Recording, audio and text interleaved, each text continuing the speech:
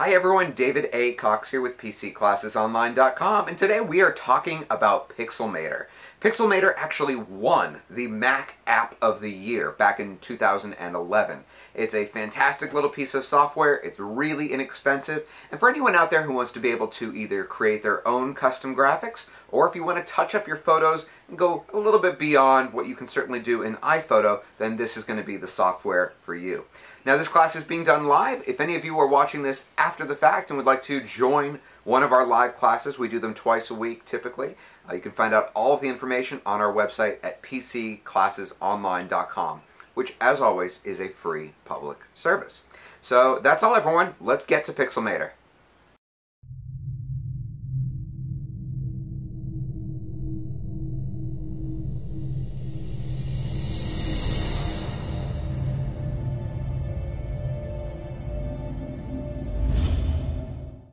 Hello everyone and welcome to the class. This is David A. Cox here with PCClassesOnline.com. We are recording live right now. We have an audience tuning in from all over the world. We have people from all over the United States, Canada, the UK, a few other countries that I am not seeing here on my screen right at this moment. Today we are going to be talking about the app Pixelmator. This is definitely one of my favorite photo image manipulation apps out there. This app actually won the Mac App of the Year back in 2011, and they've just kind of improved it and just made it even better since then. For those of you who are not familiar with Pixelmator, it's a little bit like a hybrid sort of between Photoshop Elements and maybe Lightroom, more towards the Photoshop Elements side of things. One of the reasons why I love it is, you'll see here, it's $29, and they have all these updates all the time. I found it to be incredibly reliable. For the people here who do attend the classes and join the website, that graphic that you see before every video where it kind of gives you the starting image, I design all of those in Pixelmator. And I just find it's so easy to just whip up a graphic, just very easy to manipulate your image, whatever it is. One of the things I did here before we started recording today, I asked the live audience here just to kind of give me an idea of what kind of images they are looking to work with. The vast majority of them were interested in learning how to just kind of touch up their photos, enhance them a little bit, so that's definitely what we're going to be focusing on today. I am going to touch on some stuff for graphic designers, so let's say, for example, you have a small business that you own and you want to be able to create your own little simple poster. I'm going to show you how to do that too. We're just not going to focus so much on that, but you will find that in the class today. As you can see here, you buy the app Pixelmator through the Mac App Store. So that would be, you just go to the Apple icon here at the top left of your Mac, go into App Store, and you can just type into the little search bar up here at the top right, Pixelmator. But it's a great little app. Another feature that I really love about it is if you go to Pixelmator's website, which is very simply pixelmator.com, you'll find that they have a ton of tutorial videos. So, and what's great about them is they're really short. So they'll say, hey, you want to learn how to replace the color on a flower, for example, make a blue flower red. They'll show you in a 3-minute video how to do that.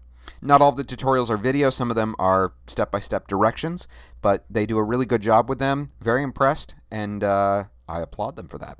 So make sure you check out their website too, because you'll find a ton of little tips and tricks out there. So let's start. I'm going to go into Pixelmator right here. Okay, first thing it's going to do is it's going to ask me if I want to open an image. Now, one thing you will notice here right off the bat is that Pixelmator does talk to iCloud. So it's a very handy feature for those of you out there who have multiple computers. You can start working on an image in your office, save it to iCloud, go to your home laptop or desktop, pull it up, good to go.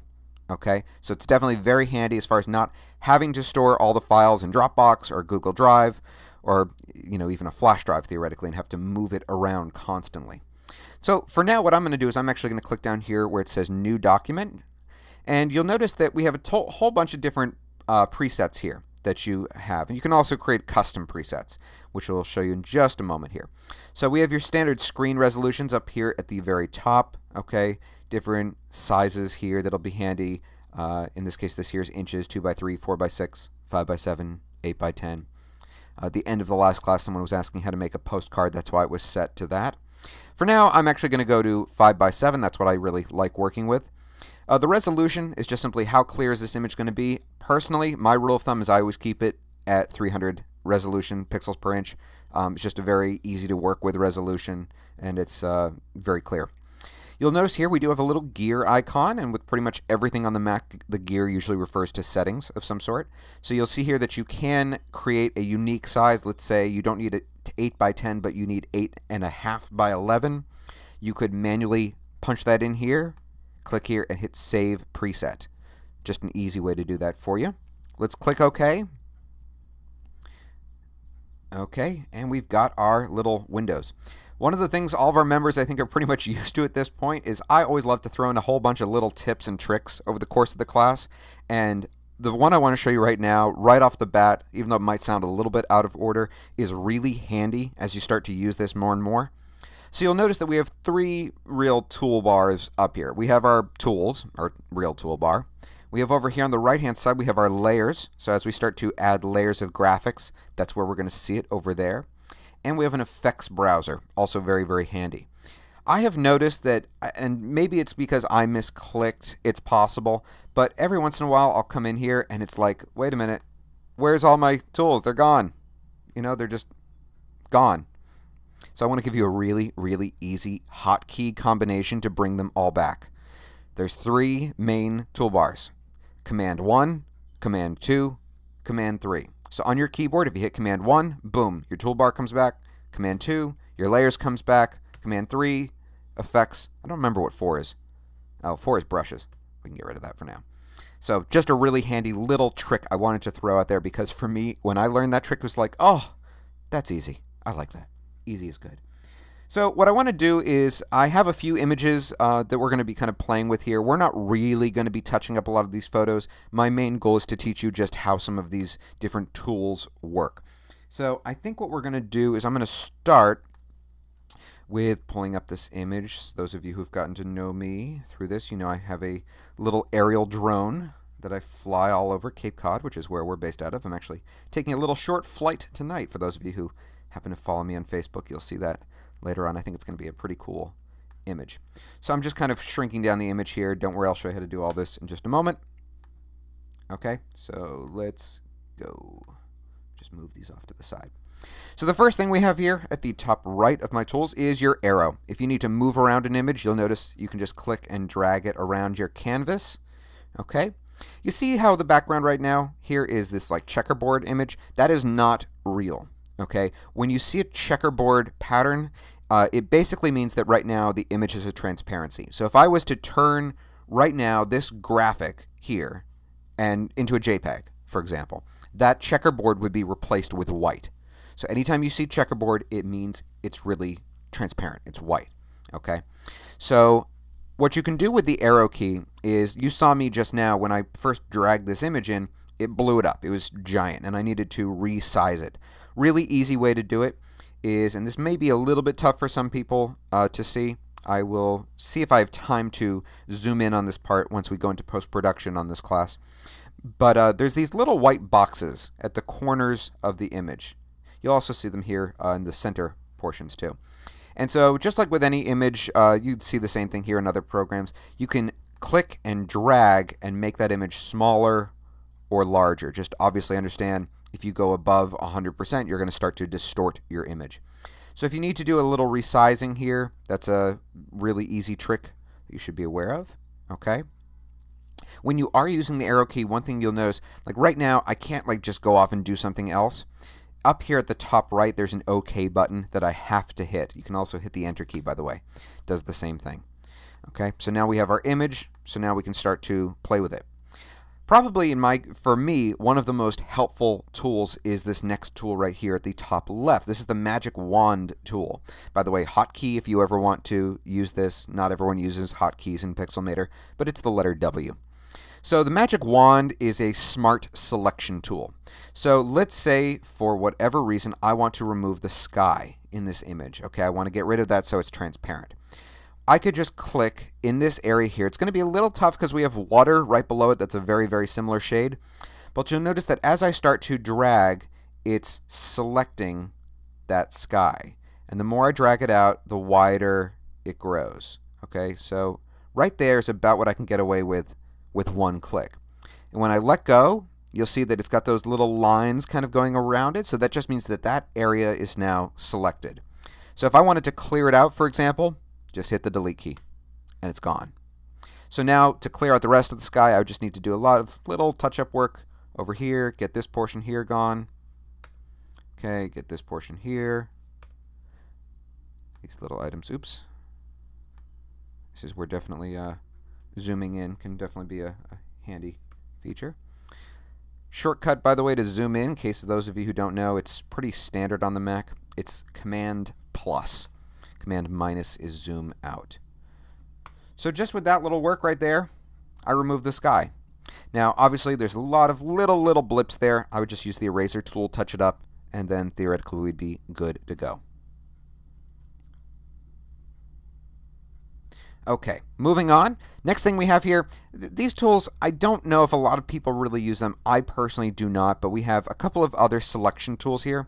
So the first one is the rectangular marquee tool, and it just means that the shape that it's, go way back up, the way it's going to select is just it is a rectangle. You can choose whatever size you want here, okay? You'll notice that if you hold the shift key down, it makes it a perfect square. So when I let go of the shift key, I can make it any size. Hold the shift key and it immediately converts into a perfect square. Okay. Next one over here, very similar, but it's oval. Okay, so we can hold that down, hold the shift key, and you get a perfect circle. Next one over here, some people love this feature. Maybe it's just because of the work that I do. I have not really found this to be that handy to me. It's a little similar to the Magic Wand tool, but this is called the Paint Selection tool. So with this, let's see if I can find an example here. Let's say I want to highlight the Pilgrim Monument over here, okay? Instead of doing the Magic Wand tool, with this what you can do is you basically are painting, and it's going to try to intelligently figure out what it is you're trying to select. You notice I'm kind of moving around here a little bit. And this is usually the kind of thing you do not in just one stroke. You do this in multiple strokes, but right now I'm actually getting pretty lucky with it. Okay. So then theoretically, I just let go. You'll notice that it's all selected. If I hit the delete key, theoretically that would be removed as well. But we're not going to do that. While I'm actually just doing that right now, brings me to another really important hotkey that everyone should know. This does not just apply to Pixelmator. Several of the hotkeys on the Mac are universal. They apply to different programs. Universal undo is Command and the letter Z as in zebra. Now, if you go back in time, okay, and you realize, oops, you went too far, and you need to go forward in time. So let's say I delete all of this, okay, I undo it, and I was like, wait a minute, I actually want that to come back. You should also know how to redo. To redo, it's the exact same as undo, just add the shift key. So undo, moving back one step, is Command Z. If you hit Command Z multiple times, you go back an individual step in time. Add the shift key, and you go forward in time. Okay? Next one we have here is just the lasso tool. So for people who like to trace, this is your tool. So you can just manually select whatever it is you want to work with. You'll notice that as I start to click, it's creating these perfect lines. And when you're done, you would actually double click, and that will just kind of seal the image right there so it's locked in. Next tool we have here is the crop tool. I think everyone's pretty familiar with crop, but all you would do is with crop, let's say I want to just get it down here to the monument, I would just click and drag to the area that I want to be selected. It'll kind of give me a window as to where I am right now. If I need to adjust it, I can move this around. Just like with the arrow key, I can kind of trim it up a little bit here. And when you're done, you'll notice there is a crop button up here at the top right. Once again, you can just hit the enter key if you like. Next one we have here is not a tool that is commonly used these days. Slice is a tool that was really popular back in the days of Dreamweaver, when people were using Dreamweaver to build websites. Dreamweaver still exists, but it's really kind of fallen off. WordPress is by far the standard these days, and other services out there. Personally, I'm a fan of Weebly, but Where slice, I know I used to use this all the time. I used to design websites back when I was a teenager for companies. What I would do is I'd create one image, slice the image up, and then portion that off into a website. So I can make this portion here an image, make this portion up here a separate image. Not something a lot of you are going to probably be doing these days. The next tool we have over here is we have an eraser tool. Okay, pretty standard. You click and it erases. You'll notice with all the different types of brushes, whether you're dealing with a paintbrush or an eraser, up here at the top of my canvas, I have the different tools here to adjust, how big this image is, how big the brush is going to be. So in this case, I would click that. That brings up the same thing that Command 4 brings up. And so I can tell it what size I would like it to be. So in this case, I go to 10, so make it a little bit smaller. Okay. You'll also notice, this is an important one to go over, we have a gear icon. So this isn't going to really apply so much to an eraser tool, but it is going to if you're going to paint. You have a whole bunch of different types of brushes. So for example, abstract, just to give you an idea of how that looks. Okay, it's not perfect, it's a little messy. Okay, so they have all these different types of brushes. You can explore them on your own time. Next one we have here is we have a brush tool. Okay, pretty self-explanatory. If you want to choose color, that would be right up here. If you look, there's a little box. It's on black right now. I'll change it to yellow so it's a little easier to see. But I can just paint in my color wherever I want. Let's go back in time. Okay. Next one we have here. Now this one, gradient is very similar to this one down here, which is the shape tool. Personally, I don't use gradient. I use the shape tool, but I'm going to show you regardless. So with the shape tool, hold on, let's deselect that image. Okay. You can add kind of a texture to your image. And where this all comes from is up here at the top of the canvas. So right now it's kind of set to this metallic look. You may notice if this looks a little bit familiar, I use this many times in the background of our starter images for YouTube. So you can give it like a purplish look. Okay, you can adjust the different angle of the light. Okay, it just makes it a little bit more interesting than say a white background, although I've been known to do that occasionally too. We have the different metallic options here, so give you a kind of a silver aluminum feel to it. We have a rainbow version. Okay, you can really kind of experiment with this. You can also create your own. Okay, so you can go here into show gradients. You'll see all of them down here at the bottom now. Let's just bring up the gradient toolbar. And there's different types of light that you can use. You can use linear. Okay, kind of gives you an idea of what linear looks like. Radial, which is just a circular pattern, or angle, which is I think what we started with right there. Okay, that's your different gradients. The paint can, I think everyone knows, if you have an area that you need to fill in, you can use that. Most people just use brush, but in this case, I'm just telling it to select areas. I'm just holding down my cursor before I know it, I'm done with the whole image. Okay, the next two here, I'm actually going to switch out and go to a different image. Give me 1 second here. An image of yours truly that has clearly not been touched up, as you'll see as soon as I zoom in. So the next tools that we have here, and if your toolbar does not look identical, don't worry. I will show you how to get it back in just a moment. So we have these two little icons here. This may not appear for everyone. The main one I want to go over is this one right here. The name of this tool is called the pinch tool. This is similar to liquify in Photoshop, for those of you who are familiar with Photoshop. So let's say, for example, and I am not a graphic designer by any means. I'm not professional. This is not what I do full-time for a living. I'm going to zoom into my face here. And let's say I need to shrink that honker of mine. Okay? Well, I can use this tool here. And the trick with this tool is it's a lot of little clicks. You're not going to hold it down. Otherwise, you're going to look like an alien. And it'll just kind of pinch the image back. Okay? So I can just kind of fine-tune it, get my nose a little smaller. My nose is fine, but I just want to show you how it looks. You can do the same thing with the ear. Okay, and I'll just kind of tuck everything in. It's easy to go crazy with this tool, so you may be using the undo feature a lot. Okay? But you can kind of see an idea of how it looks there if I hit undo a bunch of times.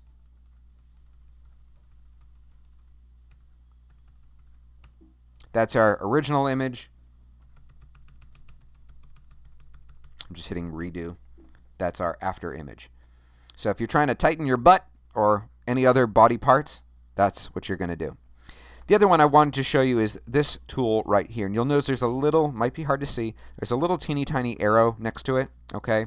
That's because this tool has multiple options, okay? This is warp, bump, twirl, and smudge. Some of these you might use, some you might not. So bump, if I remember correctly, basically does the exact opposite. If you want to make something bigger, you know, like ladies, you might want to make, of course, your fingers. Why, where were you going with that? A little larger, you could put this really anywhere. Once again, yes, you can go crazy with it. You can give yourself alien eyes. Okay, so if you want to look like a total freak who's tripping on acid, there you go. This is really doing wonders, I'm sure, for my image. Twirl, kind of a silly thing. It just kind of twirls the image here like a pinwheel. Smudge, artists, anyone who is maybe dealing with artwork, this is kind of funky. I'll do this on my shirt so you can kind of see. But it looks like this is oil on canvas and you're just smudging it. Okay, that's what that tool does. The next two, I'm going to just hit undo a million times so I can get back to something I can really work with. The next two tools here, really handy, especially when you're dealing with people. Okay, we have dodge, and next to it we have burn. Example of dodge, actually with dodge I think you'd use that more with landscapes. So sometimes when you're taking a photo, you have an area of the photo that's dark and you want to make it a little bit lighter. That's where dodge is going to come in handy. With burn, it's going to make it a little bit darker. So let's say you just got back from vacation, but you spent the whole vacation inside, but you want to make it look like you were outside. Burn will give you your perfect tan that you didn't have, and hopefully with less chances of skin cancer too. So with the burn tool, once again, I have all my different options up here at the top. One thing that's really easy to get carried away with burn is watch the exposure, because if you go really high, watch what happens. Yeah, now I really look like I have been actually set on fire. Let's undo that. Let's bring it down to maybe 14%. You'll notice we get a nice little tan effect here. Okay. Just make sure you do it really evenly. Right now I'm being very messy. So if I want to make it look like I have a little bit more of a tan than I actually have, that still looks pretty cancerous right there, doesn't it? Yeah, I'm going to be hurting that night.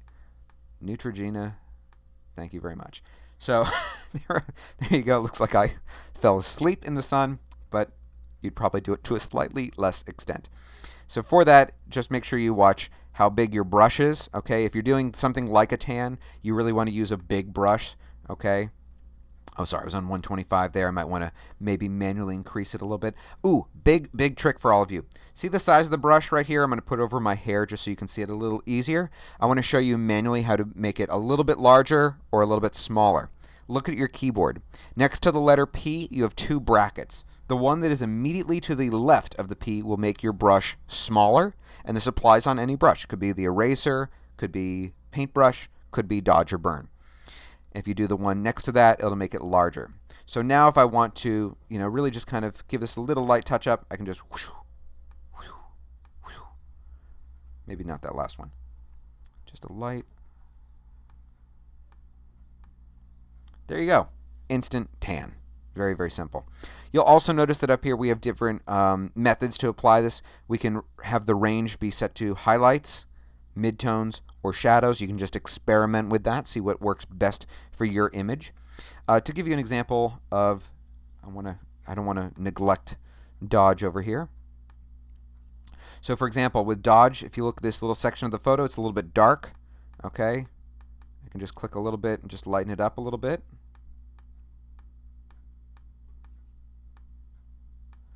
Of the different dark areas. Just again, be careful not to over apply it, because when you do, that's what it looks like, and that'll be very noticeable. Is not probably the best type of manipulation. Next two, let's see. I'm looking at what people. Okay, let's go over the next one we're going to do. For people who are interested in retouching photos, these are two of your best friends, okay? The next two is we have a clone stamp tool and we have a repair tool. I think to go over the clone stamp, what's going to be a good example? Well, I don't really care about the application here. I just want to show you how to do it. I'm going to zoom in on this image and try to give you an example here. Let's say for some strange reason I want to extend this jetty out here. Jetty? I'm blanking on the term. One of the ways you could do it is use the clone stamp. And the way you're going to do this is you have to, on your keyboard, hold on, I need to just kind of adjust my microphone here so I have a little bit more space. Okay, so the first thing you're going to do is you're going to hold down the Option key for where you're going to be dealing with. This may or may not be the best example I could choose in the world. I'm going to make the size of the tool a little bit smaller. So what you're going to do is hold the Option key over where you want to clone. Okay, this is going to be the source. So then you're going to click down, and now as I move my cursor, you'll see I have like what was just in my cursor there now extended. So I could just click here. If I can just a little bit get it down. We're not going for perfect quality here, but I could extend this as much as I want. Okay, that's basically how the clone stamp tool works. For me, the one that I use more than anything on here is spot healing. And for that, we're going to switch over to the other layer. Okay, this image of me completely untouched up, clearly. Okay, see that little ding right there, okay, by my nose? So this is an example where the spot healing tool is going to be perfect. It just kind of, you tell it what area to look at, it's going to compare the pixels around it, and it's going to attempt to kind of even everything out. So I just have to put my cursor over that little blemish, click, and it's gone. Okay. When you do this, this is another example where you want to do, instead of kind of drawing on it, you're going to do a lot of little clicks. Okay, so if I go up here to my forehead, okay, little spot there we can get rid of right there. You can just use this to really retouch all the different parts of your photo. Neck. In the case of, switch over here, when you're dealing with a landscape, so for example, I just cloned in and I have all these boats now. If I could just click here, I can just remove each of those boats. Okay? Very, very simple.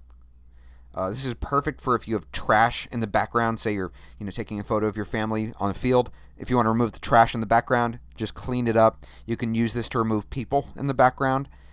It doesn't work perfectly. It's not like content aware in Photoshop, but it does a really, really good job overall. Next tool we have here, I don't have an example for you, but I think it's fairly obvious. It's red eye reduction. You would just simply place your cursor on the center of the pupil, adjust the brush size so that it makes up that whole pupil, and click. If it doesn't do a perfect job on the first click, you can keep clicking. I never have very good success, I have found, with red eye reduction. I find that inevitably I always make my subjects look high because as I click it, their pupils get larger and larger, and for those of you who have ever indulged, you know where we're going with this. Next tool we have here is the Magic Eraser tool. Okay, so for that, let's see if I can give you, it's a little, yeah, it works similarly to the way that the Magic Wand tool works.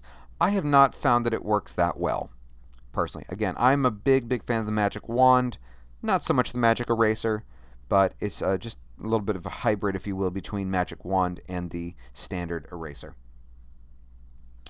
Next tools that we have here, good one, let's switch back over. If you want to kind of touch up your skin, make it look a little bit cleaner, this is another great little tool here, is we have a blur function here. So one way to give your skin that really smooth look is just to add a little bit of blur. Notice once again we have the strength options for this particular brush at the top. I'm going to take it down so it's really subtle. You do not want to do too much of this or it's just going to be very obvious.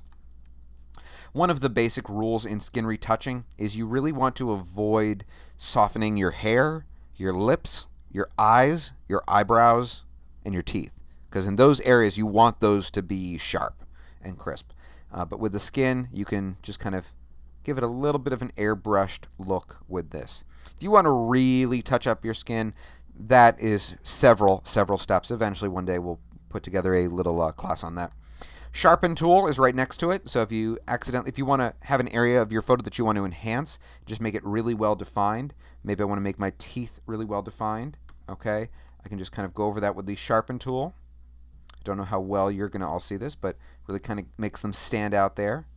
You can do the same thing with your ears, your hairline, just to make it not look quite so photoshopped. Oh, another area to be aware of when you're using the blur tool, avoid the nostrils. Very easy area to accidentally hit. Next here we have two different pen tool options. The first one we have right here on the left is, I believe, wait for the name to pop up, I think it's just your standard pen tool. Yeah, just standard pen. So with this you can just click and you can notice you can create curves. Okay. If you click and hold down, that's how you create those curve images. Okay. I'll get rid of that. The next one here is more of a freehand tool. You'll notice that even if my movements are kind of jagged, it kind of smoothens them out when I'm done. Okay, so if I've got a curve going, it kind of rounded it off. Oops. Next tool we have here, I noticed when I was asking people who were here a little bit early what they wanted to learn how to do, a bunch of people said they wanted to learn how to do text. T for text, right down here. Oops. Where's my cursor?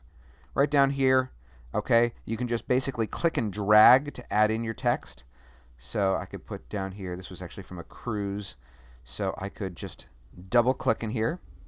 Okay, when you double click on text, it highlights just like you would if you were in a Word document. I can say, you know, greetings from Italy. Now you'll notice that it went off the screen there. That's because my area here for text is only this little box. So if you ever run into that problem, just go into the arrow tool here. You have your little boxes around your text and you can just drag it out. And as you do, you'll see that you can see the whole thing. You need to modify any of your text. Just double click on it so that it's all highlighted. Actually, it's usually triple click to get it to completely highlight. And you'll see that you have all your different options here at the top. So if I want to change the font, I'm a big fan of Avenir. It's the font, for those of you, if it looks a little familiar, it's the font that iOS 7 uses. Apple has really gravitated towards this font, so I'm a big fan of that one. They have different versions. I really like the ultra light version of it. You have your bold options, etc. up here, justification. And if you want to change the color, that would be right here. So if I want to put this over my shirt, okay, there you have that. Now at this point, what I want to do is I want to mention something that I think a lot of people here probably have questions about, which has to do with layers. As you start to compose an image, if you have multiple elements here in your image, you are going to end up creating layers. So think of it as if it were just a stack of actual photos. Say you're doing a collage, you would have layers of photos. And some of those images you want to be on the very top, and some you want to be on the bottom. Well, if you look over here at the right-hand side of my screen, we have our layers window. Excuse me. Don't you just love when you sneeze during a live class? They don't do that on TV. Okay, so over here, if I, for example, had added text and it looked like that, where did my text go? Well, if you look here, the text is beneath my image. So all you have to do is drag it and drop it to the top. And as you start to compose different images together, you may need to do some moving around. It'll just kind of help you. Another one that's important to know, I don't have a great example to give you right now, but it has to do with this portion right here, which is the opacity. So, for example, if I want both images to be seen here, okay? Again, this is not a real example. I can take the opacity here from the image on top and start to drag down the opacity. And as I do that, you start to see the other image until finally I hit 0 and it's completely transparent. Drag it back up and I have it there. The next one here, and I see a few people of you, so those of you who are here in the class wanted to know about this. The next one here, this is the one that I use for all of our graphics that I do for PC Classes Online. This is to create shapes, and specifically I use this with gradients. So what I want to do is I'm going to actually create a new image for all of you right now. And the reason why is I know we do have some people here who are interested in graphic design, and I want to give you all a bunch of little tips that I use personally to help you with that process. The first thing I always start with when I'm designing a graphic for a poster or an image for our YouTube channel, for example, is the background. So for this, I use the shape tool. You can see here if you click and hold on it, you get all these different shapes here. Also, if you go here into custom shape, you'll see a whole bunch more. So if you just need like a little, butterfly, whatever you might need, it's all here pretty much. You can also, of course, grab shapes from the web. That's going to be a trick I'm going to show you in a little bit. Most common shape I use, though, is rectangle. And so you're just going to click and drag. And as you do that, you'll create your gradient image. If you do not see a gradient, look up here at the top of the canvas. Where it says fill, it can be none, color, so that would be just solid color, or gradient. So with this, you can choose any of these options here. Okay, we have a black metallic. It's kind of sexy. I like that. Some of you may notice that, and I didn't even mean to do this, there's this really ugly black border around. Don't know why that's here. That's here where it says stroke. Okay, so if you see that and you don't want it, just hit none, and that will disappear on you. Okay. You can add a shadow. I don't know why any of you really would, because this is just your background, but anyways, you have that there. And now what I'm going to do is I'm going to show you exactly how I create one of the images that I use for our YouTube videos. One of the formats you should all be familiar with is a PNG file. A PNG file just basically means that the image has a transparent background. This is really helpful if you're grabbing graphics off the web. Now, as far as the legality of doing this, I cannot give you advice. I am purely showing you how to do this. It's not something that many people or anyone that I know of cares about because it's on the web. It's public information out there at this point. But sometimes if I need a little graphic, for example, if I'm promoting Pixelmator, I don't think the company's going to mind. Okay, what I would do is I would usually hop on my web browser, which I now have to move to the screen. And one of the tricks I use is I use Google Images. So instead of just searching Google for a website, you can go to the website images.google.com. And now you are only searching Google for images. That's it. So if you ever need a graphic for your website, this is what I have done in the past. I've done this with some clients. This is not a good idea to use with photography because photography at that level, you can start to deal with copyright issues. So just proceed with caution on this one. So let's say I need Pixelmator's logo. The way I would grab that image is I would actually type in the word Pixelmator, and then I would actually add in the letters PNG. So now when I do that, let's say I grab this first image here. Okay, if I click on it, I want you to notice what happened to the background. It started off as white up here, if you can see the background there, and now we've got that same checkerboard. Great feature of Pixelmator. I can just drag this window over, take their graphic, drag it and drop it, and there it is on my canvas. So now I can do whatever I want with it. Probably the first thing I would do in this case is resize it. So I'd grab one of those corners and just drag it back a little bit. Okay, so it's an appropriate size. And hit the OK button here at the top. That's one trick for getting images. You can use Google Images for just about anything out there. Like I said, just be careful not to use copywritten images. If it's public domain, go for it. Just proceed with caution. So if I was creating one of our images, I would at this point add in a little bit of text here. Okay, so I would drag on to my image and type in Pixelmator. This is not going to be the actual image I use, by the way. Shrink it down, change the font up here to something a little bit smaller. When you're done working with your image, okay, you're going to want to export it. Okay, when you go to export it, you're going to go to File and Export.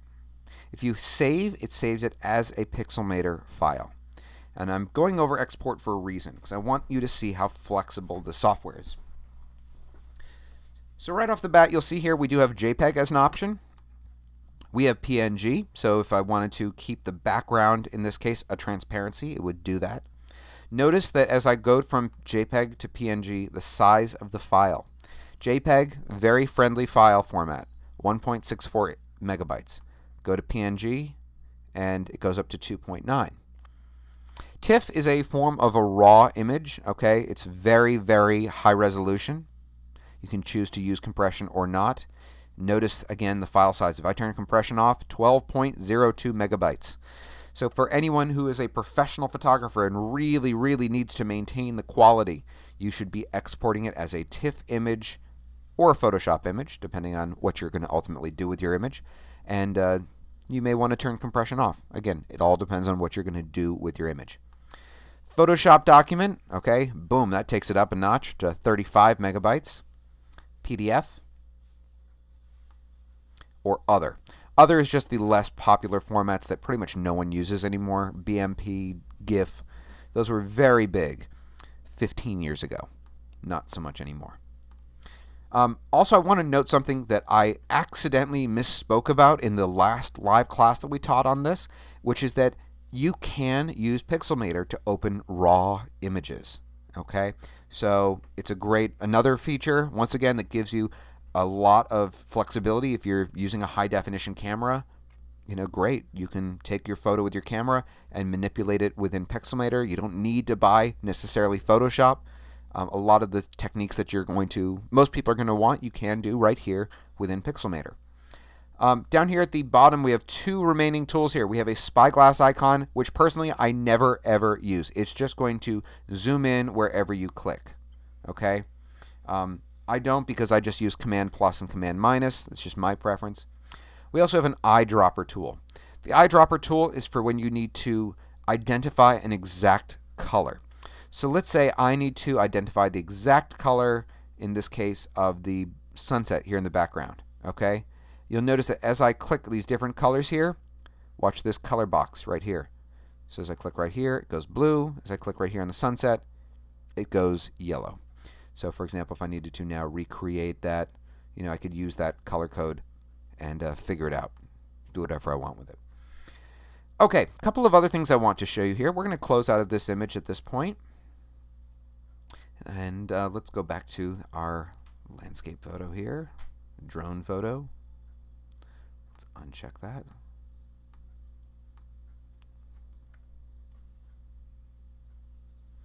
So I want to talk a little bit about the effects browser here. Now the effects browser, once again, that you get to by going to Command 3 on your keyboard. That's the little shortcut. We have a whole ton of different effects that we can add onto either an image or onto a layer. So if I had multiple items here on top of each other, I could apply the effects to one individual layer or the background. The way you define where it's going to apply is it all has to do with what is highlighted under layers. So for example, if I have my face image here, this is not going to be a good example, I can already tell. Let's zoom back. Okay, so let's say, just going to kind of move this off to the side. So let's say I want to add a motion blur to my face. I need to make sure that the background layer here, which contains my face, is selected at the time. All you have to do to apply any of these effects is just drag it and drop it onto the image. Now with pretty much all these, when you do that, you're going to get a series of different options that are specific to that particular tool. Motion blur, used very often when you want to make something look fast. If you're shooting a racing car, for example, you can use that. Gaussian blur, you're going to find if you, for example, search on YouTube for tutorials on how to give yourself the model quality skin. Gaussian blur plays a big part of that. And it's quite a few steps to get to that kind of quality, but you'll find that pops up there. We have different categories of effects. We have distortion, okay? I'll just kind of give you a few examples here. So if I see, it kind of distorts it there, gives it kind of a little, almost like a wormhole effect. We have sharpen options here. Again, this is going to apply to the entire layer. Color adjustment. This one, we start to get into color adjustments. These are going to be important for photographers. Specifically, as I scroll down here, hue. One of the features, I don't quite understand why they did this, but one of the most important tools for photographers, if you really want your colors to just pop off the screen has to deal with using saturation. And be very careful with saturation because you don't want your image to look manipulated.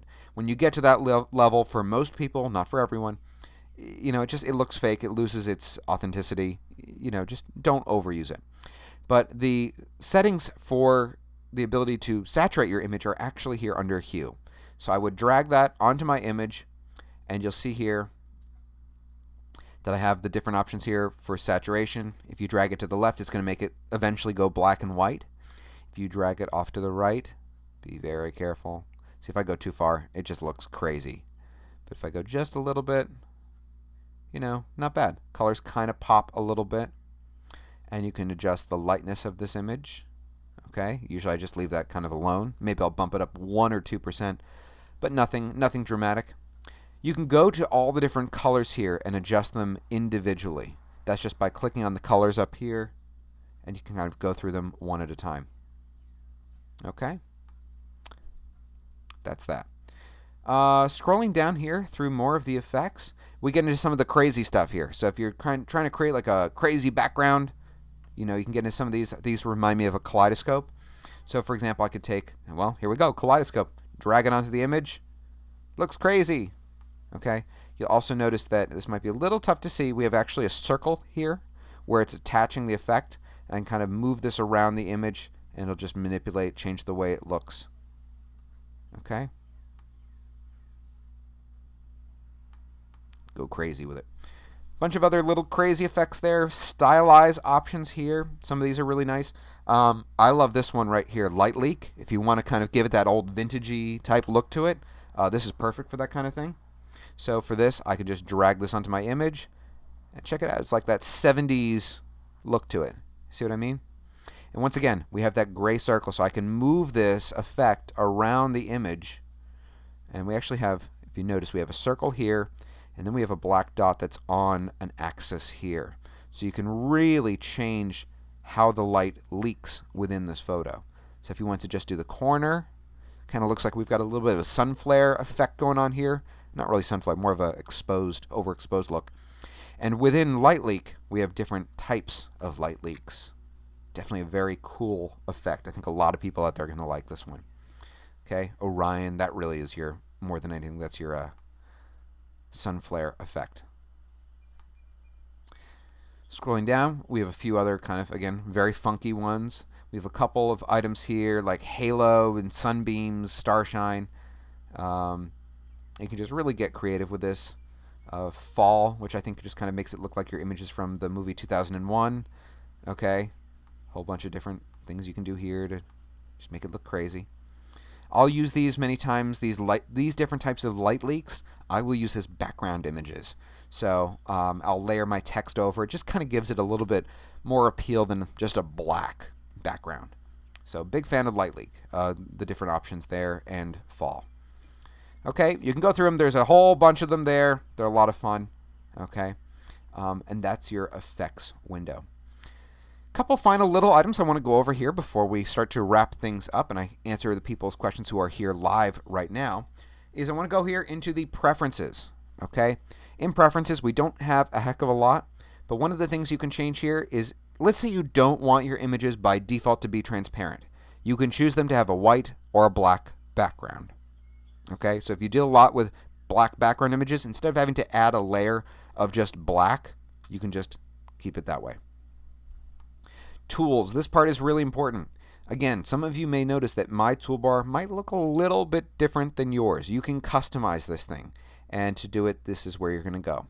So under Tools, we have different tabs. We have your Basic, Selecting, Painting, Retouching, and Drawing. So let's say, for example, we didn't go over Sponge. I never ever use Sponge, but if I wanted to add it, I could just drag it and drop it over here. You'll also notice that if you start to add more and more, it will drop down and add more and more tools. So if I need constant access to pencil, for example, I can drop that in there too. Okay, and it'll just snap right in and it'll stay there. Also very handy if you're a graphic designer, rulers.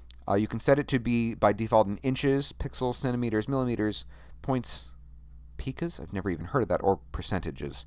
So personally I prefer inches, but You can do whatever you want. You can tell it how often to place your grid items here. Close that out. Oh, another trick I did want to show for people who are designing graphics that are going to have text within them. Let me just throw some text on here just so I have something to work with. Oops. Just make it a little bit bigger.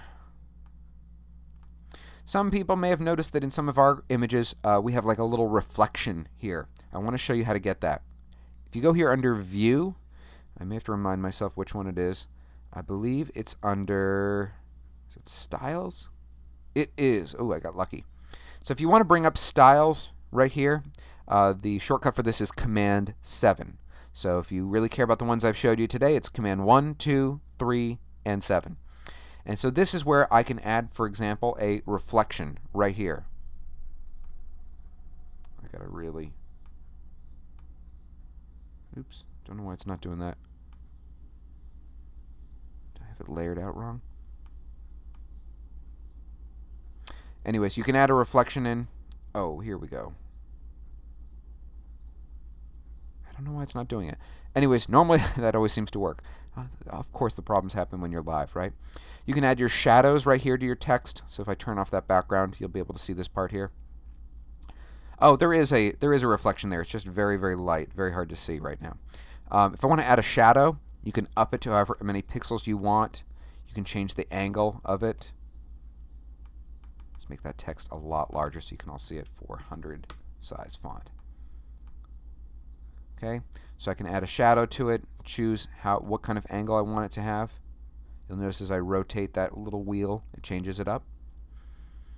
Also, you can change the stroke of the text itself. So if you want your text to have a gradient attached to it, this is where you're going to go for it. So I could kind of throw in, different types of gradient textures. Change this up. Go to blue. So there you go. So at this point, what I would like to do, I hope you've enjoyed this class. Couple of little quick things I want to mention.